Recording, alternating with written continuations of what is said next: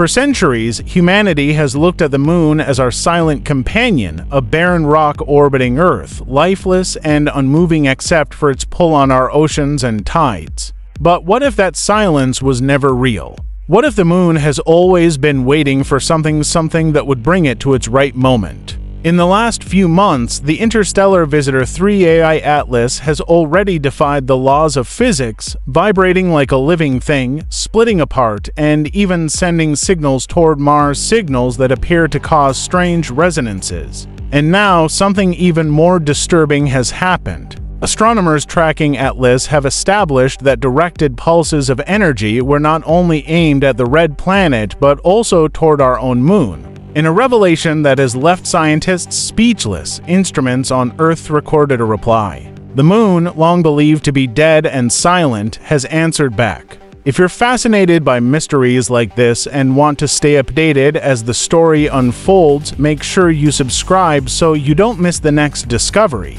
The first extraordinary sign appeared when astronomers discovered a strange radiation outburst from Atlas. Unlike its usual pulses, which radiate outward, this one was focused into a narrow beam aligned perfectly with Earth's moon. Radio telescopes in multiple countries confirmed the event, describing it as an energy sphere that struck the lunar surface. Within minutes, seismographs left behind by old Apollo missions devices dormant for decades suddenly began transmitting strange data spikes. The readings were rhythmic, pulsing at intervals identical to Atlas's frequency. At first, scientists dismissed the signals as artifacts, random noise from outdated instruments. But then the pattern repeated, precisely synchronized with a second pulse from Atlas. The verdict was inescapable. The moon wasn't just illuminated by the energy, it was resonating with it, as if something buried beneath its surface had been waiting to awaken. As days passed, the phenomenon grew more severe. Observatories recorded bursts of electromagnetic activity coming not from Earth's atmosphere, but from the moon itself. These weren't just bouncing echoes, they carried variations, distortions, and signatures suggesting that the moon was actively modulating the signal. Amateur radio operators across the globe intercepted fragments of the resonance, describing it as a low, droning hum punctuated by sharp tones like a code hidden within static. Even more troubling, the signals contained harmonics that matched geological surveys of the moon's deep voids, caverns, and hollow zones within its crust. Some scientists theorized that Atlas's pulse had activated these hollow regions, turning the moon into a kind of resonant chamber. Others whispered darker possibilities that the moon was never entirely natural but designed to respond when called. Whatever the case, the evidence grew undeniable. Atlas had spoken, and the moon had answered with a voice of its own. Reports from lunar orbiters soon added fuel to the mystery. Satellites circling the moon recorded faint but visible flashes of green light emanating from its far side, the hemisphere hidden from Earth. These bursts coincided exactly with each pulse exchange between Atlas and the lunar surface. At first, mission controllers thought the flashes were reflections of solar activity, but the timing was too perfect, the wavelengths too consistent. Even more disturbing, the geometric patterns of the light resembled spirals and lines identical to the luminous structures already observed in Atlas's Comet. It was as though the moon was mirroring the interstellar visitor's language, projecting it back into space in visual form. For the first time, astronomers began to consider the possibility that the moon was not just resonating but transmitting Atlas's signal outward, perhaps to other destinations, perhaps even to Earth itself. Humanity had always thought of the moon as a passive reflector of some light. But now, it appeared to have taken on the role of an active transmitter in a cosmic conversation. The most chilling moment came when Earth itself began to pick up the resonance directly. Radio telescopes in Australia, South Africa, and Chile reported structured signals arriving not from Atlas but from the moon. The transmissions contained prime numbers, spirals, and harmonics unmistakably tied to Atlas's pulses but altered as though translated through the moon's resonance. Civilians with homemade receivers began detecting faint tones as well, describing them as haunting, almost melodic vibrations humming in the night sky. At the same time, strange disruptions rippled through GPS systems, communication satellites, and even consumer electronics, all registering interference in sync with the pulse cycle. Humanity was no longer just a spectator to Atlas's message.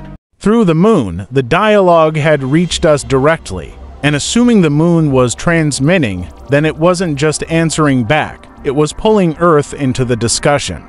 As scientists rushed to investigate the lunar signals, a startling discovery emerged from archives long thought irrelevant. Instruments that Apollo left behind, astronauts who had not spoken in decades suddenly began transmitting irregular bursts of data.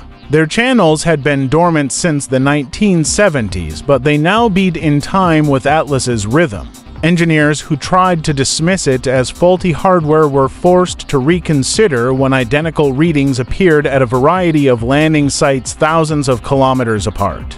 Even more bizarre, the signals contained patterns of binary code that matched prime numbers, repeating endlessly. It was as if these discarded devices had been reactivated not by Earth, but by something on the moon itself, machines that were never intended to transmit on those frequencies. For some, it raised an unsettling possibility. The Apollo missions had placed instruments in the right place at the right time, unknowingly installing the very receivers that Atlas needed to trigger the moon's response. Geophysicists shifted their focus to one of the most important and controversial claims in lunar history, that the moon might be partially hollow. Seismic data from past impacts, including crashed rockets, had already suggested that the moon rang out in a bell-like manner for hours, unlike any solid body. Now, under Atlas's signal, the effect became undeniable. New data from seismographs revealed quakes that did not dissipate as normal vibrations would, but echoed endlessly, bouncing within the moon as though reverberating in a chamber. Each resonance pulse grew sharper, almost musical, perfectly in sync with Atlas's cycle. What scientists found most concerning was the mapping of the frequencies onto geometrical harmonics, structures of sound that mirrored the same spirals and hexagons seen in the green lights on the lunar far side. The moon wasn't just ringing, it was singing, amplifying Atlas's message as if it had been waiting for exactly this frequency to awaken its inner voice. Then the phenomena crossed the boundary between the moon and Earth. People across multiple continents began reporting faint green veils appearing in the night sky, far from the poles where auroras should exist. These lights pulsed, synchronized with the lunar rhythm, flashing as though Earth itself had become a secondary screen for the dialogue.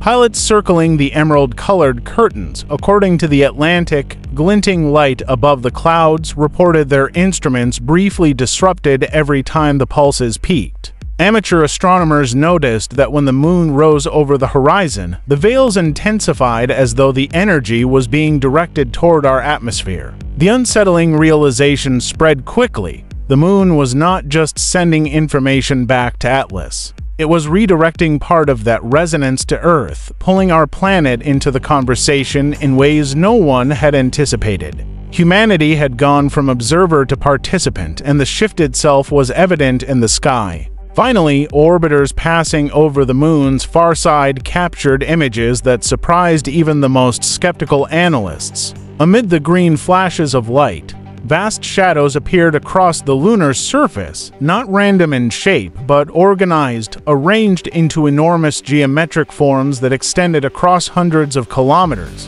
Some resembled lines, others spirals, and one formation even mirrored the golden ratio, perfectly scaled across craters and ridges. They were not natural shadows cast by terrain.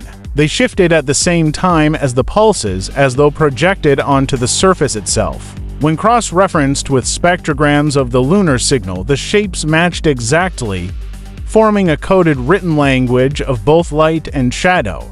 For the first time, it appeared undeniable. The moon was not merely addressing Atlas, but announcing a message of its own, a message that humans could see, hear, and almost, but not quite, understand.